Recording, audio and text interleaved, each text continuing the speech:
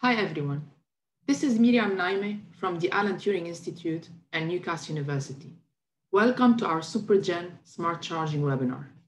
The webinar is an activity of the Vehicle Grid Integration Group at the Turing.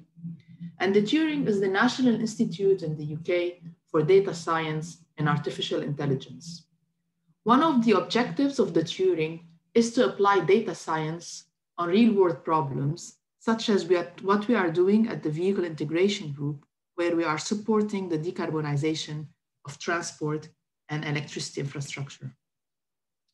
On the webinar, we hosted several talks covering communication protocols for electric vehicles, the charging infrastructure rollout plans in several countries, and cybersecurity topics. You can find the slides and the playlist on YouTube and on our landing page. Next week, we are hosting a webinar on cybersecurity, and in a couple of weeks from now, we have a technical webinar on cryptography applied to electric vehicles. Without further ado, we're delighted to have with us today Dr. Andrew Thompson from the Brattle group, who's going to talk to us about V2X, V2 everything. Andrew will explain what is V2X, give an overview of relevant techno-economic factors, such as the cost due to battery degradation or possible battery degradation from V2X, and some regulatory issues. Andrew held several research positions at renowned universities and served as a member of the IEA Task Force on Home Grid and V2X. Andrew, over to you. Okay, well, thank you for that introduction, Myriam.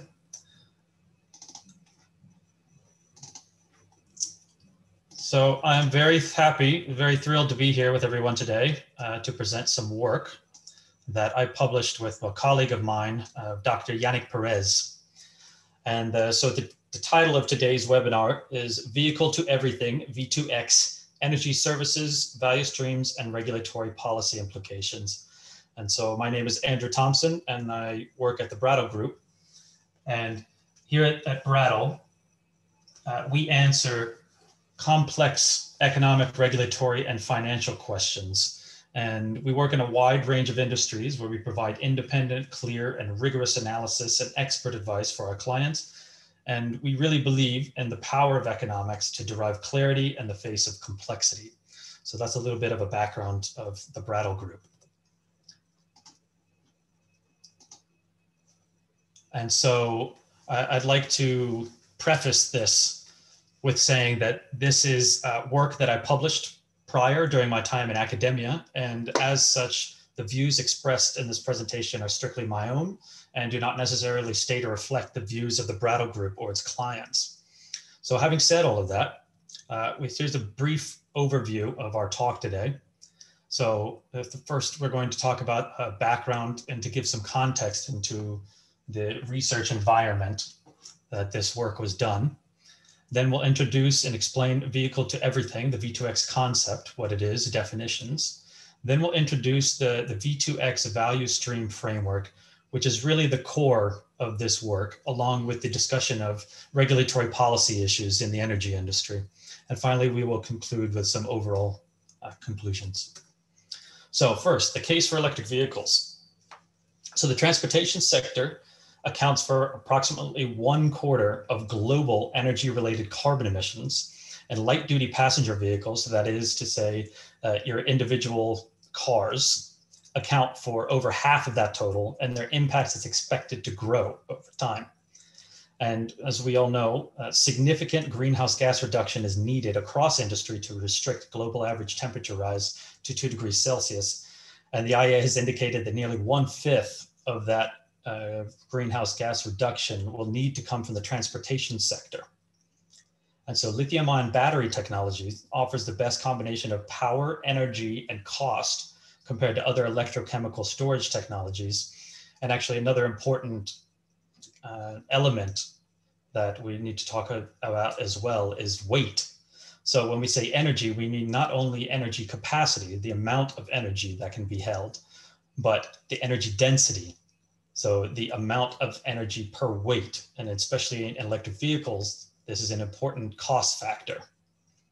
And so current trends, which we'll show in a moment, point to reduced costs, increased production, and increased energy density. So as a partial solution to these greenhouse gas reduction goals is the replacement of ICE vehicles. So that's internal combustion engine vehicles with EVs and PHEVs. And again, we say partial solution because there's not going to be an and/or solution to the problems that we'll face in the future, but an all-above approach.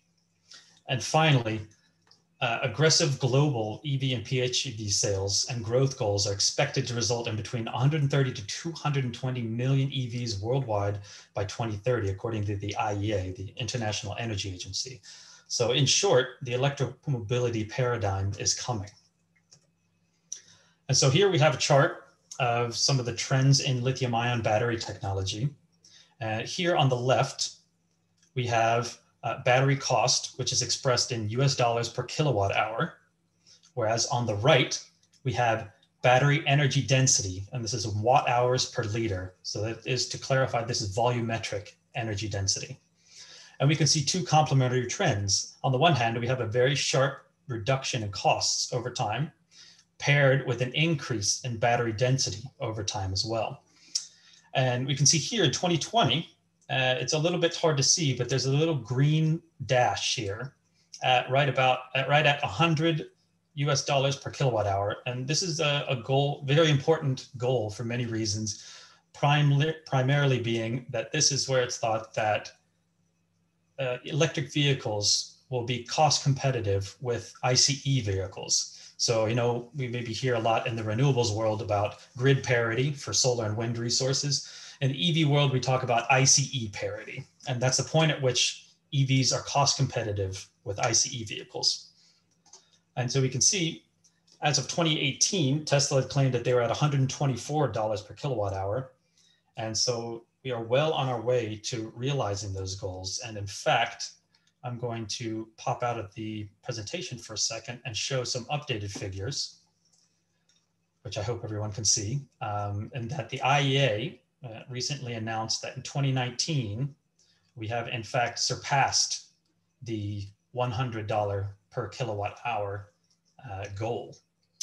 And so it's important to note that these costs are cell costs. So that is the individual battery cells. So battery cells are grouped together into modules, which are grouped together into battery packs. And at each level, you add some sophistication, protection, additional materials, which of course increase the costs.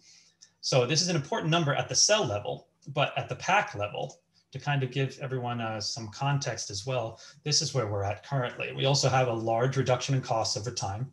This is from Bloomberg New Energy Finance. And in 2018, the average costs were approximately $176 per kilowatt hour at the pack level. And I believe in 2019, they've just published a new numbers saying that it's closer to $150 per kilowatt hour now. So these are all encouraging trends, which shows the potential of electric vehicles as being a very viable alternative to ICE.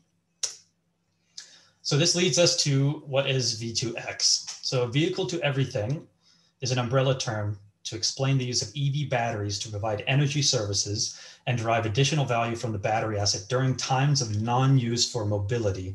It's very important to understand that when we talk about V2X, it's assumed and understood that this is a secondary use of the battery, whereas the primary use, of course, in electric vehicles is for mobility. And if you think about it, you look outside now, there's tons of cars and trucks parked.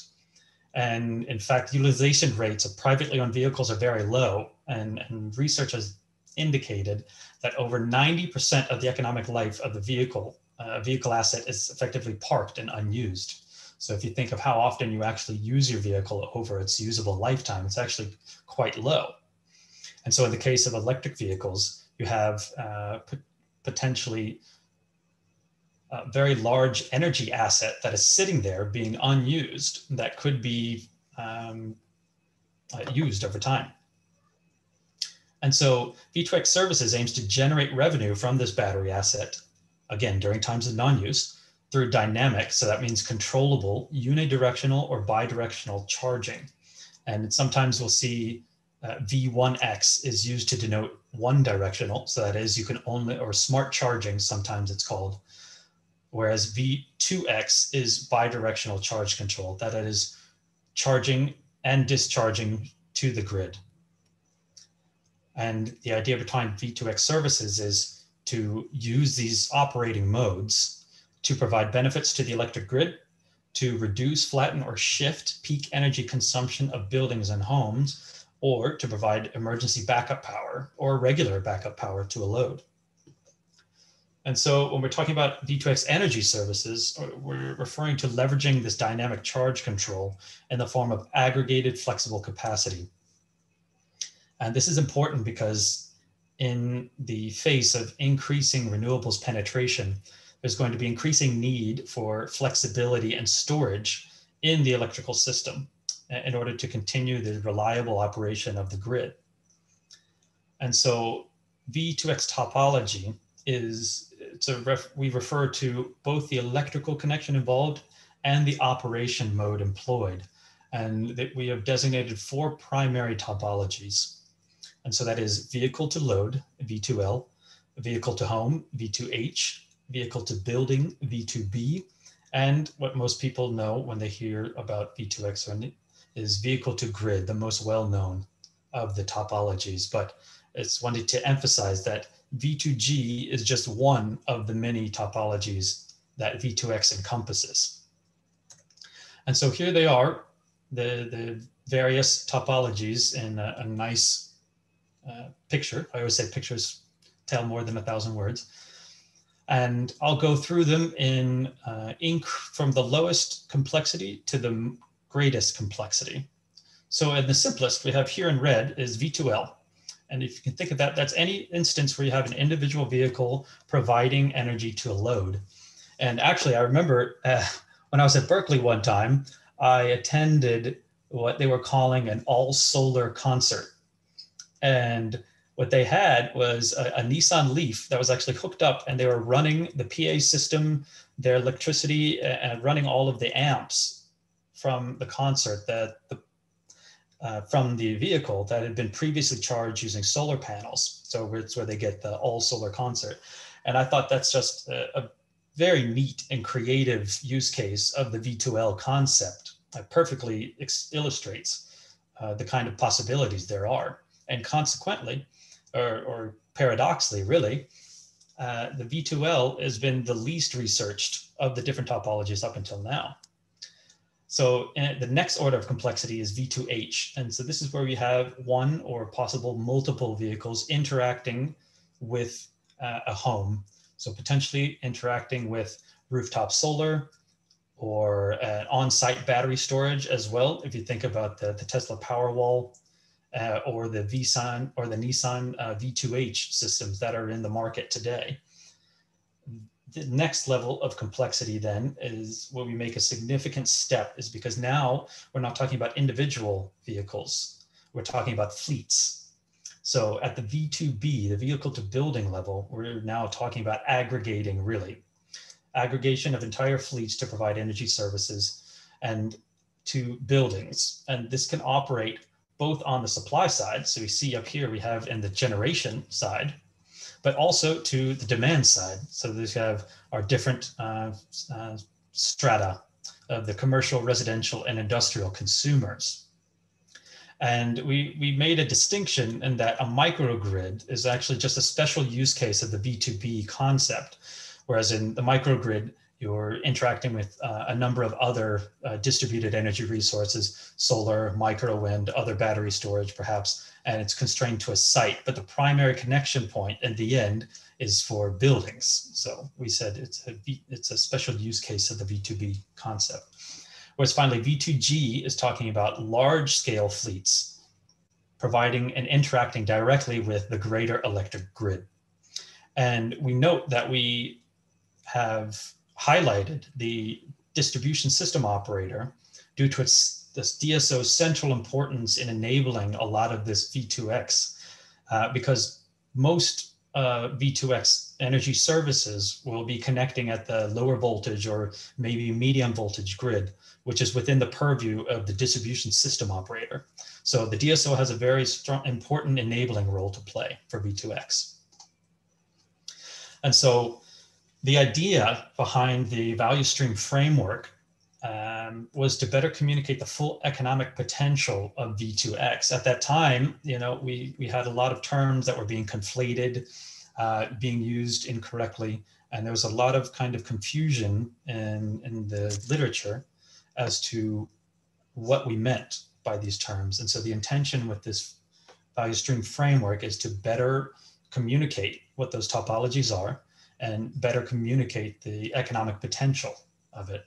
And we chose value for a very specific reason instead of revenue, because revenue is dependent on the market conditions and dependent also on the regulatory context that actors have to operate in, which in many cases, the market regulation in the energy industry is not caught up to be able to extract the full value that V2X or other fast-acting resources can potentially offer the energy system.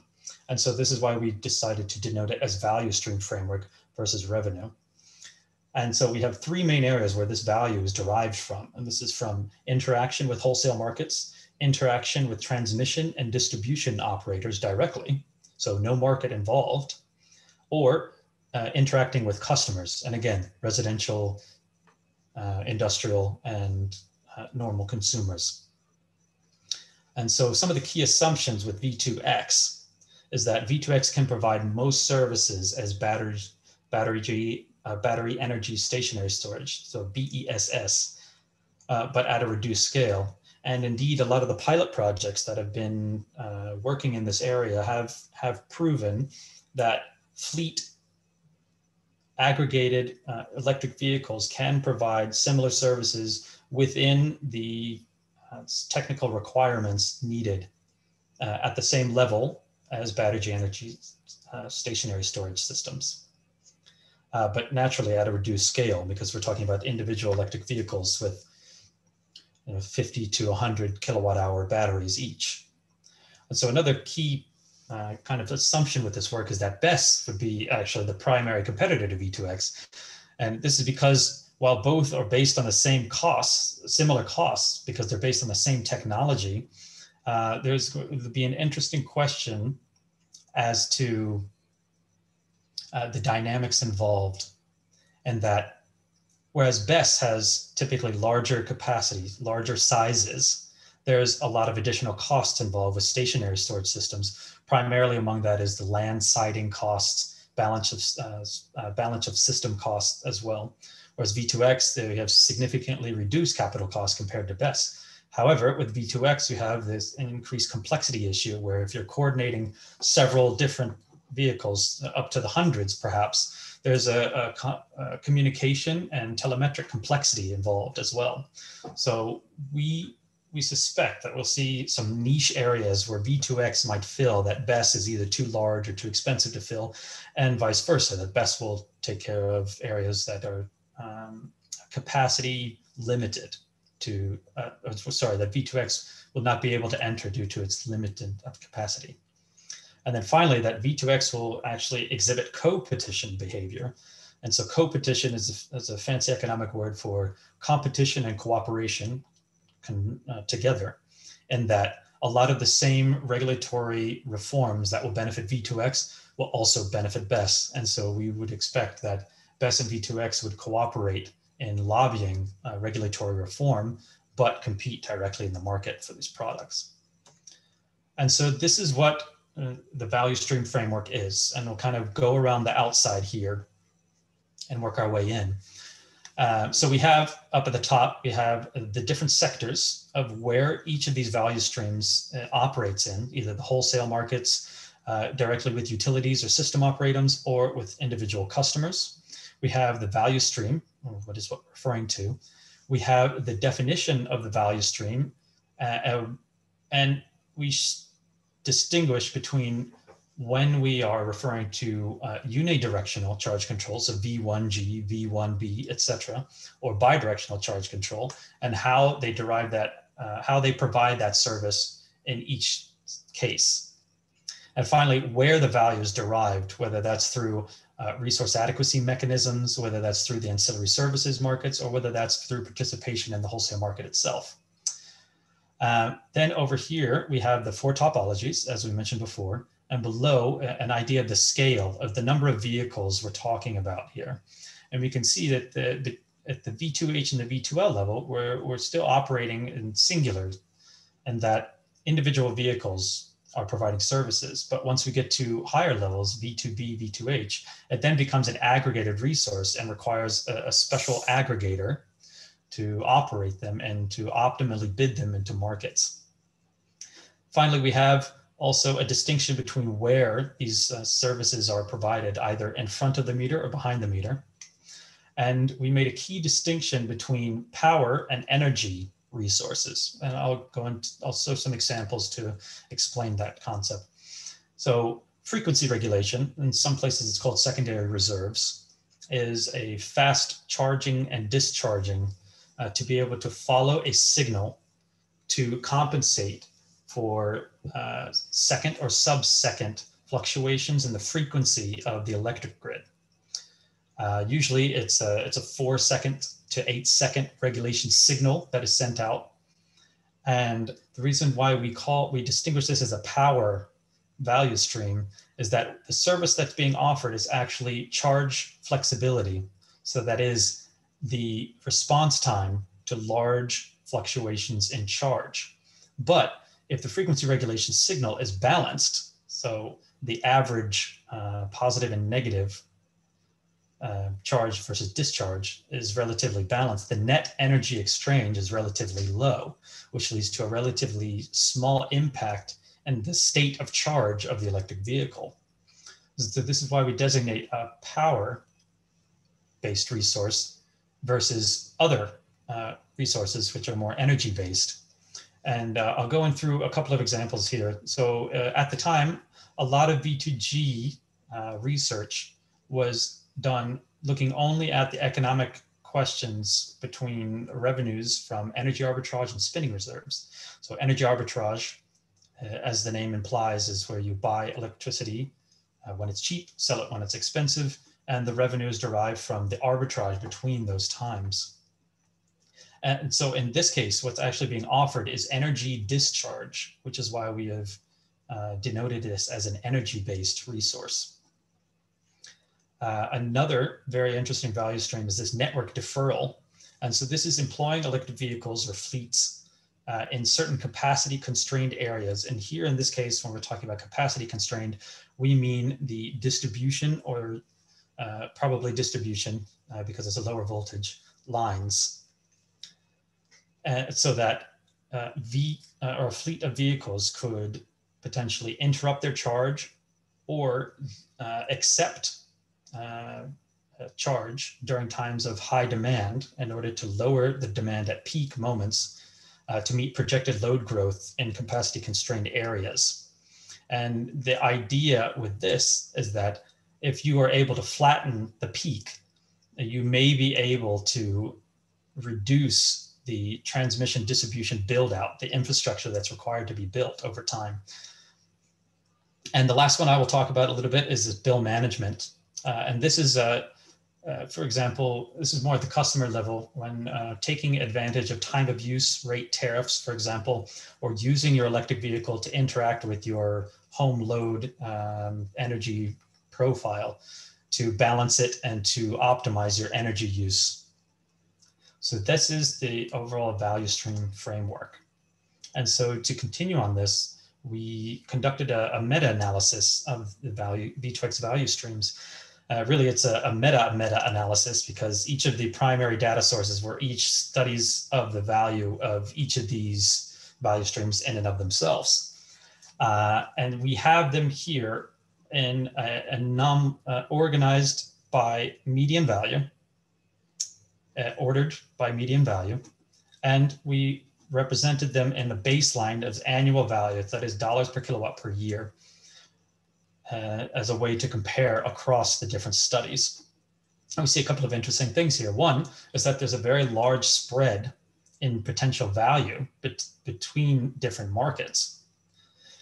So that is to say that the economic argument or the value proposition in one market may be very different and from one to the next. And so it's very difficult to say that this is the most valuable value stream. This is where the business case is, because it very much depends on localized factors. We see that it's evident as the spreads here. Another interesting thing to note is that despite most of the prior research being done on energy arbitrage and spinning reserve, they tend to be the lowest valued value streams out of all of them. And the final interesting thing to note here is that with the exception of bill management, the remaining highly ranked value streams are all power-based value streams. And this also has implications for battery degradations, because if you have a service that does not require very large changes in state of charge, so that is to say, very deep depths of discharge cycles, that has a very important impact on battery degradation. So even though it's very difficult to make a generalized statement about the inherent value of a given value stream by looking at the individual, and these are wholesale markets in the US, so CAISO, ERCOT, ISO, and ISO, and ISO PJM, we see a surprising conformity of the same ordered pairs and the same values in each market. We do have notable exceptions though, however, in PJM with the frequency of regulation. And this is most likely because at the time, the PJM had instituted the Reg D signal, which was a energy balanced and fast acting new regulation signal. And that as a consequence, there was a lot of battery storage that entered into the market of PJM. They've since backtracked on the benefits for this service. And so I would be surprised if this is still the case. So this brings us to the regulatory issues around V2X. And so really, V2X regulation is centered around aggregator access to energy markets. And so what is an aggregator? It's a third party that coordinates these individual vehicles and submits economic bids to either the energy market, to the ancillary services market, or can operate and interact with a building's energy profile to provide benefits either to the grid or to buildings, etc. And so the overall goals with the discussion and for regulatory change for V2X is to, first of all, remove administrative barriers to aggregation of energy sources. In many markets, there's an outright ban on aggregation of small scale sources. And second, to define fair rules, which has two kind of subparts. So one is allow for greater aggregator access, and two, through developing technology agnostic energy service definitions. In many cases, in many markets, especially in the ancillary services, these are defined based on the limitations of thermal power plants, so gas, coal, etc. And so by developing technology agnostic energy services, it levels the playing field for everyone. And the third is to develop equitable remuneration scheme, which incentivize actors to reveal the true costs while ensuring they are compensated for the full value of service they provide. And so to kind of frame this discussion, we developed this modular approach to V2X aggregator regulation. This was influenced as well to some of our other colleagues in the research lab at the time. And it boils down to a modular approach, which is these three modules, A, B, and C. And one is the definition of aggregation. Second, definition of energy products, what they are. And third is the definition of remuneration. And you can see there's certain sub-modules within each one. And this boils down to a quick kind of flow chart to think about V2X and aggregator regulation is to answer these simple questions. Is that for module A, is do the rules in the market allow aggregators to provide energy services? If they don't, then there's no entry in the market. If they do allow for aggregators to participate, do the rules then allow aggregators to provide at their full capacity? And if not, then you will have suboptimal bids in the market, and V2X will not be able to provide the full value that it has, the full potential that it has. And thirdly, is that do the rules then allow aggregators to extract the full value of the service, that is to be remunerated, to be paid for the service, the value that they provide? If there is, if the rules are designed in a way so there's suboptimal remuneration, then we'll also have a reduced penetration of V2X because they're not able to make enough money. So I won't go into too much detail in these next couple of sections. I would refer everyone to the original paper. But kind of in module A, the definition of aggregation, what we're talking about is there's certain situations of technical discrimination. One being there's in many markets, there's an outright ban on aggregation. And so this precludes V2X from the market ipso facto, so by definition. And when there's no concept of consumption in the market, so negative generation or storage units, if these don't even exist as a concept, then clearly bidirectional charge control will not be able to participate. And then finally, and oftentimes there's a preference given to specific connection points at the electric grid, so the high voltage or medium voltage level, and priority is given to large capacity resources. Another question is about interoperability of DSOs. This is less important for most other topologies. It's really only necessary for V2G when aggregating individual vehicles. So if you're trying to conduct a symphony of electric vehicle charging where individuals are moving all which way and the other, they can move from one distribution service area to another during the day.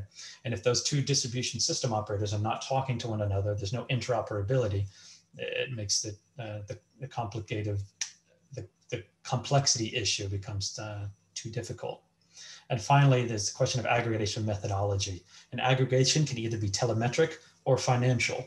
Telemetric means that the aggregator is in charge of both power dispatch, so that it's charging and discharging the electric vehicles, and for the submission of economic bids. Whereas financial aggregation, the aggregator is only permitted to submit economic bids, whereas the system operator actually ultimately controls the dispatch.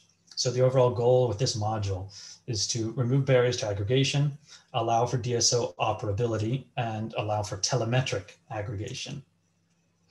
Module B is talking about the definition of energy products, such as the bid structure. What is the minimum size bid? What's the minimum increment? The temporal granularity. So what is the size of the block, which can be 1 hour, 4 hour blocks, in some cases, even weekly blocks. And also the type of bids, is simple versus complex. In some markets, such as Spain, as an example, bidders into the electricity market can submit complex conditions with their bids. One such example is the minimum income condition, where a bid will not be accepted unless it is guaranteed a minimum income over the span of the bid. So this is an example of what a complex is, whereas a simple bid is just a certain amount of energy for a certain hour. Then there's the question of this power versus energy balance. Again, because for capacity constrained resources, large energy intense services will be prohibitive. It's very important to understand what is the actual impact to the electric vehicle of providing this service. This also has implications for battery degradation, which if we have some time at the end, we can talk some more about. And so we proposed several new statistics that could be to measure how much energy is used per contract period, or to measure the power intensity of a given service. Another question is the distance to real-time reservation. So how far in advance of provision a service must be bid. If it's hour ahead, if it's week ahead, it makes a drastic difference. And finally, this question of value stream stacking. And so this is an interesting area where recent developments might be indicative of where markets will go. And that in CAISO, so that's California ISO, they recently made a ruling on multiple use applications specifically for battery storage systems, and that the same capacity could be designated for multiple services over time. And this is a very good example of how the regulator has an enabling role to play in allowing V2X to penetrate to the market. And then finally, it's a question of product symmetry. So if there are symmetric bids that are required, so for the example, for the case of reserves, if you're having to provide both upwards and downwards reserve at the same ratio, then clearly a V1G resource would not be able to participate if they are also required to discharge back to the grid, which they would not be able to do. So the goal with the second module is to have low minimum bid size and low increments. The playing field of about 100 kilowatts is accessible to V2X. So with short time horizons, ideally hourly, but 4-hour discharge times is possible. Allow for multiple use applications, and allow for non-symmetric complex bids. And finally, module C is definition of remuneration. So what is the nature of the payment? Whether the service is provided versus a regulated or a market solution. Whether within a market solution, we then have a pay as bid. So this is where each participant in the market is paid at the level that they bid at, versus uniform pricing, whereas each participant receives the marginal price that is cleared for each hour. And so with pay as bid, it has the tendency to erode the consumer benefit, because individual actors will tend to overbid what their actual costs are in attempts to try to bid as high as possible to get below the marginal bid. Whereas with uniform pricing, it incentivizes actors to show their actual costs, because everyone, even if for the marginal cost bid and the lowest cost bid, all receives the same marginal price. And so there's the question of mandatory versus voluntary service offer, whether if you're providing a service, you have to provide the service always, or if you can choose when to provide it. Very important for electric vehicles, you can imagine, because people use their vehicles, they charge at different times, and it will not always have a constant resource. This is one of the complexity issues with V2X. And finally, if there is a performance bonus. So typically energy service product definitions were based on thermal generation limitations. And if there's a need for greater flexibility, fast response, and greater availability, and a resource can provide that over the baseline, then that's an additional ability that should be compensated. And so if there are performance bonuses and schemes for if and how performance above the baseline is defined and rewarded. And so the goal with this module is for advocating for market solutions with uniform pricing and voluntary service offers with clear performance metrics and incentives for overachievement of the baseline.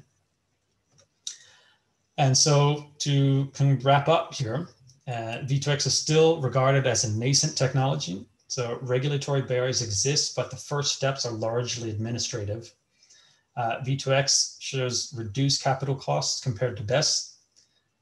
If you think large land siting is a very large cost of BESS that I mentioned previously, or which you don't have for V2X. And finally, hardware enabling costs have reduced approximately by 90% since 2014. And by hardware enabling costs, we're meaning the marginal cost of going from a V1G, so a smart charger, to a bidirectional V2G charger. Those costs have reduced by approximately 90% since 2014. And finally, the economic viability of V2X must be analyzed and applied only to the market context in which this analysis is conducted. Because of the plethora of localized factors in each market, the same value stream may not have a economically viable proposal in one market, but can be very interesting in another. And so overall power-based value streams tend to exhibit the highest potential across markets. And furthermore, stacking these value streams will be essential to the economic viability of V2X going forward. And we believe that the future of V2X will be directed towards the bill management, network deferral, resource adequacy, and frequency regulation value streams. And finally, V2X is an innovative development in the energy industry that is not only market-driven, but driven by regulatory policy. And as such, regulators have an enabling role to play. And so with that, for anyone who is interested, the majority of this work is in the first paper there. And there's also an additional paper for those who are interested in battery degradation costs and talking about more the the electrochemical degradation mechanisms that are in play for battery degradation. And so with that, I will open up the floor to questions. And I love questions, so please feel free. Thank you so much, Andrew. And I would like to echo some of the participants' comments for this extremely thorough presentation and information-packed tables that be a great resource to many of us. So thank you for this. One of the questions is, does the value stream meta-analysis look at future market conditions as we move to more renewables? Did that say future market conditions? Yeah. No, so this was a snapshot at a certain point in time. So all of these studies were looking at market conditions at the time of the study. And another thing I should add is that because each study had different assumptions for the amount of time that a service would be provided over time, the energy capacity that would be provided over time, which is why we normalized them all to this annual value, dollars per kilowatt per year metric, to be able to compare across all of the different studies. Thank you. Do you see a future where we would be discharging those batteries at a much higher power rates that we currently do? And we currently do it at 10 kilowatt. And if we are to move towards higher charging and discharging rates, do you think the chemistries of the battery would need to change significantly to allow this? Yes, so good question. So naturally, as we go to higher discharge, charge and discharge rates, that actually erodes some of the benefits for some of these services, right? If we now can charge our electric vehicles, it doesn't take us 8 hours to charge the vehicle overnight, and we can do the same thing in 1 hour, then we only have 1 hour's worth of time to play with the charge levels of these electric vehicles, right? And so that in a way erodes some of the benefits for some of these services. But for the power-based services, as we saw, that will actually increase because now you're able to offer larger power swings. So if you're charging at 10 kilowatts, for example, you can charge and discharge, right, at 10 kilowatts. So really you have a 20 kilowatt window of power flexibility that you can play with. So that actually increases it.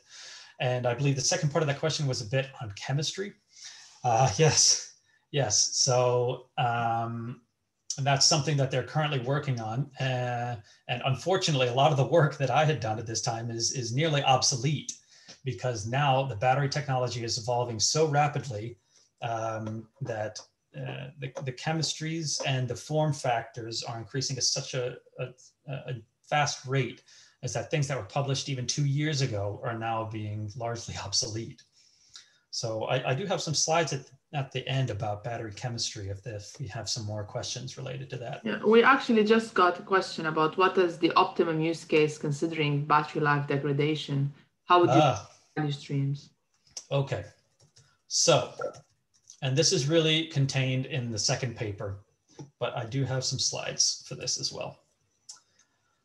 So I have to preface this a little bit, and that this is a structure, an illustrative structure of what a lithium battery is actually composed of. So you have 4 main elements. You have an anode, you have a cathode, you have an electrolyte between the two, and this is an aqueous solution, and you have a separator. So this ensures that the cathode and the anode, they don't have a short. And so all of these in red are the various electrochemical degradation mechanisms that cause batteries to degrade. So when we talk about battery life fade, we're actually talking about 2 things. One is the actual capacity that the battery has. So over time, the usable capacity will reduce, right? And another is the power fade that's called sometimes, which is as over time, the internal impedance of the battery will increase, which means that you're unable to extract as much power from the battery as you were before, which is why it's called power fade sometimes. So all of these degradation mechanisms manifest themselves into two complementary aging behaviors. And these are called calendar aging and cycling aging. Calendar aging is the degradation, the aging that takes place when the battery is not in use. Current is zero, the battery is just sitting there. Whereas cycling aging is what we intuitively think as degradation. The more you charge and discharge the battery, the more you cycle the battery, the more it degrades over time. And intuitively, we think that the more we use the battery, the more we lose it. And actually, that is not the case, because calendar aging is the larger life degradation component. And I always send people to this paper. It was very, very good work. And we see here a number of different temperature tests. In blue, we have the combined degradation impact. In green, we have the calendar aging impact. And you can't quite see, but this is supposed to be red, is the impact from cycling aging. And now, especially in the case for electric vehicles, if they're going to be stationary for the majority of their lifetimes, up 90% or more, that in fact, the impact from calendar aging is going to dominate the overall lifetime fade. And as we can see, at normal operating temperatures, so 20 to 34 degrees Celsius, the calendar aging component is by far the larger degradation component of overall life fade. Now, this has to come also with a caveat, because everything depends on everything. So we have actually three axes that we're talking about here. Here, and we're looking at capacity loss, right? So inverse of capacity. Here we have the amp hour throughput. So this is the amount of amps that are both put into and taken out of the battery. Whereas here we have at the Z axis, we have the C rate. And so this is a charge rate. So this is when battery scientists and battery engineers talk about C rate, they're referring to a normalized charge current, right? So that is to say, a C rate of 1 C is a current that would charge or discharge a battery in 1 hour. A C rate of 2 C is the current that would charge or discharge that battery in 30 minutes. Whereas 1/2 C would be to charge that same battery in 2 hours, right? So as we go into higher charge rates, higher C rates, we do see that there's an inflection point where the cycling aging does take over. And it's even more noticeable at low temperatures. And that is actually because of this particle cracking problem that exhibits itself much more at lower temperatures. Whereas in the majority of other cases, and in fact, it's temperature more than any other component that will decrease battery life. So I know this is quite a long-winded answer to that, but I hope it gave some of the backgrounds to it. So I guess to sum up of how this impacts V2X is that instead of having your battery sitting in a hot car cooking over time, so in effect, the most negatively impactful operation of an EV battery is to have it sit for long periods of time at high states of charge and high temperatures. And in fact, that by lowering potentially, if you think of a use case where instead of having your vehicle sit at 90% state of charge, you first discharge down to 50%, perform frequency regulation at around a nominal 50% state of charge. So you're charging and discharging, but it's the power flexibility that's being offered. Your state of charge is not changing very much from 50%. And so that the benefits from mitigating calendar aging or actually more than compensate the increased cycling aging. And this is how V2X can help. Thank you. Another one on degradation. This study, is it based on data collected from real-world operation of electric vehicles?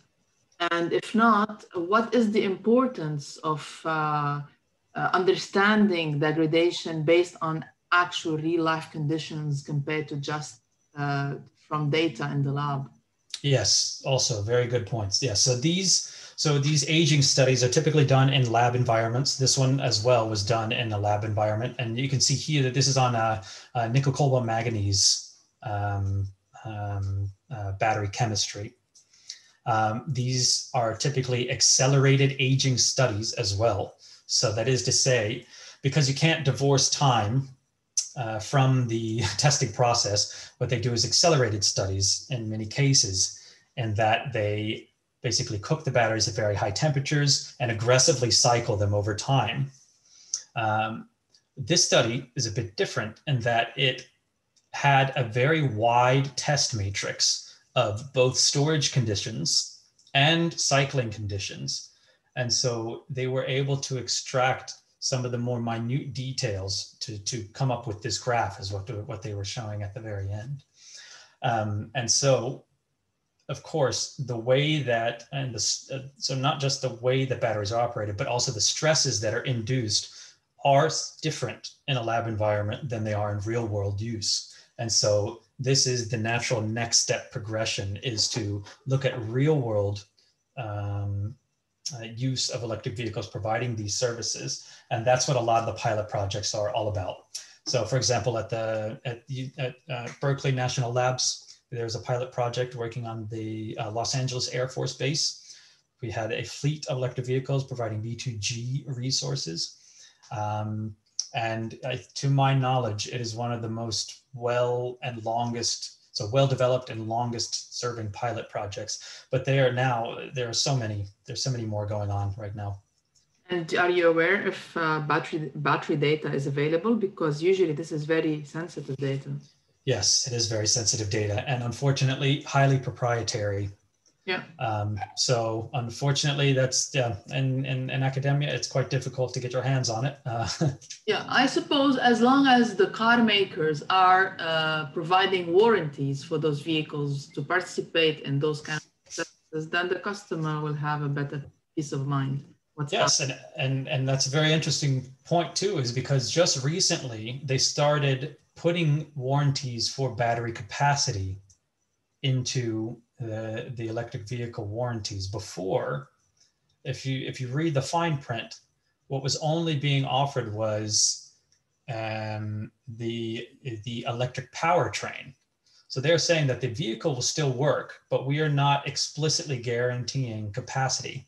This was until you had the what was called the wilted leaf problem with Nissan Leafs, is that the battery chemistry that they were using did not have sufficient thermal isolation. And in fact, there was no thermal management for the battery itself. And because of that, they had very drastic capacity reductions over time. And so that's why they call it the wilted leaf. It dries up under temperature. And Nissan actually, in response to the class action lawsuit that was filed, explicitly now will guarantee their capacity in their battery packs as well. I believe it's like 70% over the first 5 years. You'll have at least 70%, which is quite low, actually. As opposed to what? What changed? Sorry? What has changed? So before, there was no explicit warranty for the battery capacity. They only said that the vehicle will still work. That is, the powertrain will still work, right? So an electric vehicle, the powertrain will still push the vehicle forward. It's still physically working. But if you only have a battery capacity of 30 kilowatt hours and you started with 100, it drastically reduces the usefulness of it as an electric vehicle. However, the powertrain itself is still intact. It's still working, right? So that's the difference. Now they're explicitly guaranteeing a warranty of the capacity. So that is to say, explicitly guaranteeing the range that you will maintain. Thank you. Can you? Yeah, thank you. Can you briefly explain front of the meter and behind the meter operation? And also, have you come across, this is a separate question, have you come across comparison between V1G and V2G, so vehicle to grid and smart charging? Like, in what cases do we need V2G? You did put on one slide that the cost of V2G is becoming very close to a smart charger, so that could justify deploying V2G. But in general, what if we get most of the benefits from smart charging? Yeah, also good question. So what is the marginal benefit of V2G over V1G, right? If we have more expensive inverter components in the chargers, if we have increased security measures that need to be placed in the chargers.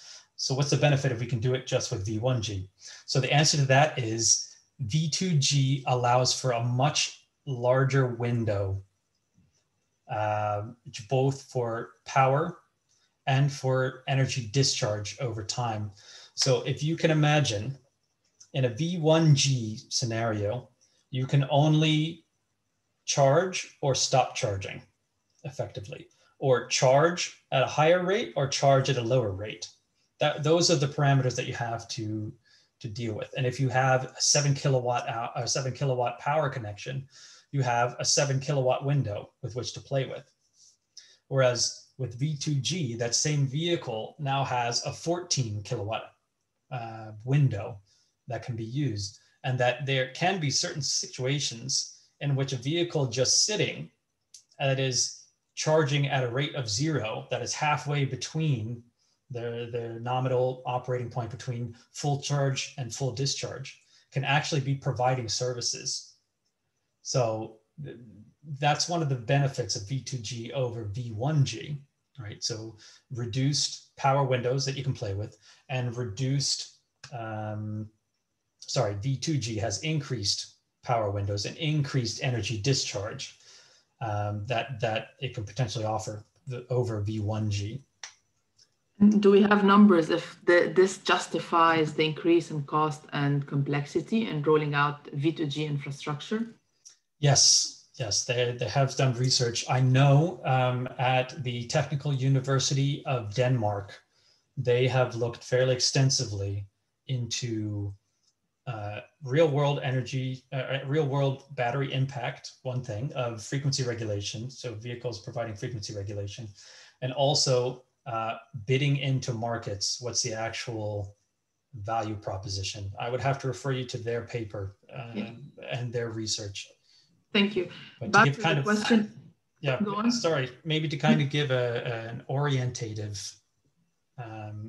look, is that in the pilot project at Los Angeles Air Force Base, I believe they were making upwards of $200 per vehicle per month, I believe, at the time, for providing V2G services. But again, like this, the whole point of the V2X value stream framework and this meta study was to show that it's very dependent on the localized market factors. We have a couple of more questions, and I'm aware we're close to 7 o'clock your time. Are you fine to stay for another 5 minutes? Yeah, no, I'm fine. Thank you. So back to a question was, how do you qualify or quantify in front of the meter operation? Yes, so behind the meter operation is things that are contained within a building, contained within a home. And so there's no interaction with other grid elements. And so this is the same, it's the same operation as if you have rooftop solar. There are different ways that you can operate them so that you are solely self-consumption, right? And by only self-consuming the solar power that you generate, you have no need to interact with the greater grid because there's no bidirectional component, right?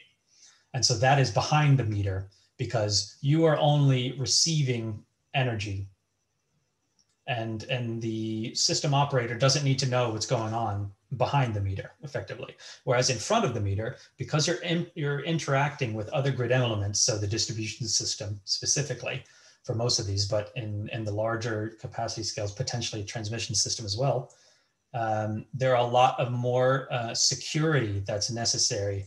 So anti-islanding is a very important capability that needs to be implemented as well. And also communication because if it's a dispatchable resource, the technical, so the system operator or distribution system operator needs to be able to communicate with that resource. Thank you. You briefly mentioned cybersecurity on the importance of security on V2G chargers, for example. Do you have information of what are the minimum requirements we would need the hardware of those chargers to be to ensure cybersecurity? Are there any work on this? Yes, so I actually would direct you to next week's webinar, right, Myriam? I believe the Alan Turing Institute's been doing a lot of work on this, right? We're hosting people talking on cybersecurity, yes, but it's always thank you, but it's always a recurring question of what is the minimum hardware software requirement that you would have on a charger to ensure it's going to be cyber secure, considering that security is always a moving target. So we need to be keeping up with a changing environment. It is an open-ended question. I just wanted to check with you if you're aware of something else that we might not be aware. Okay, two more questions. Have you come across differences between AC and DC? Right now, most of the chargers are DC. Are we heading towards a diversification? So I believe you mean to say most chargers are AC, right? So DC. The V2G chargers are mostly DC.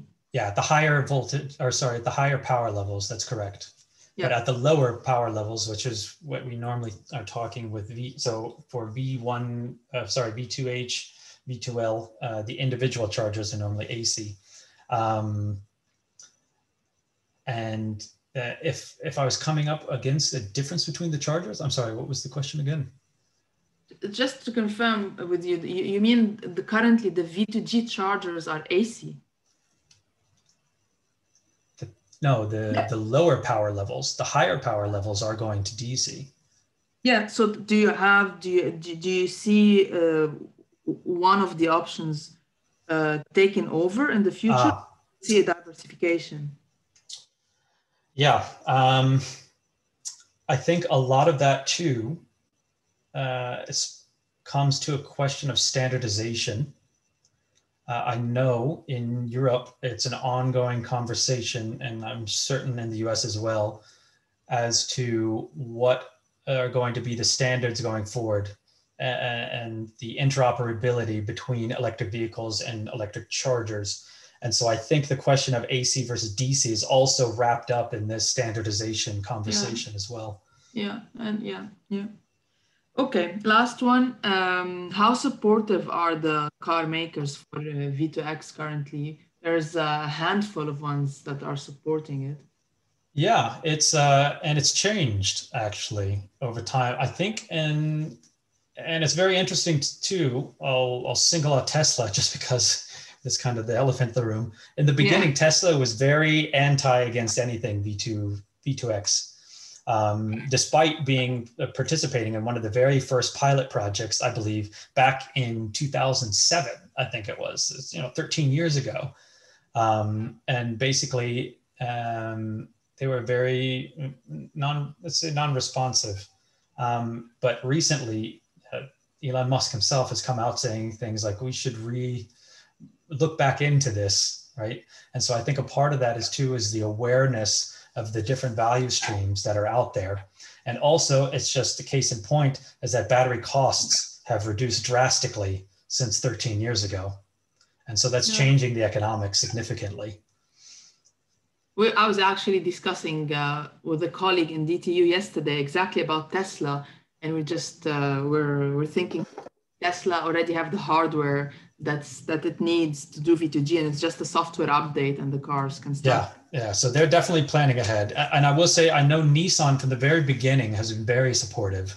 Nissan participated in many of the pilot projects. They already have a V2H system, I know, in Japan in the market right now.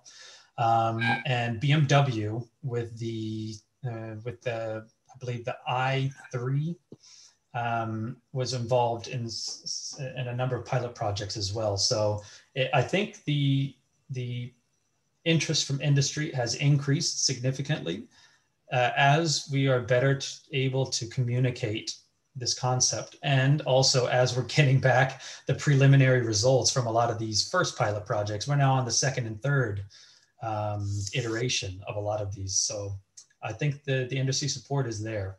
Yeah, so the Japanese Nissan, Mitsubishi using the CHAdeMO protocol have already been doing V2G for a while. Renault, yes, exactly. the ISO 15118 also to do V2G. So yes. Exactly. So, and not only that, they're wanting to codify bidirectionality in the standardization.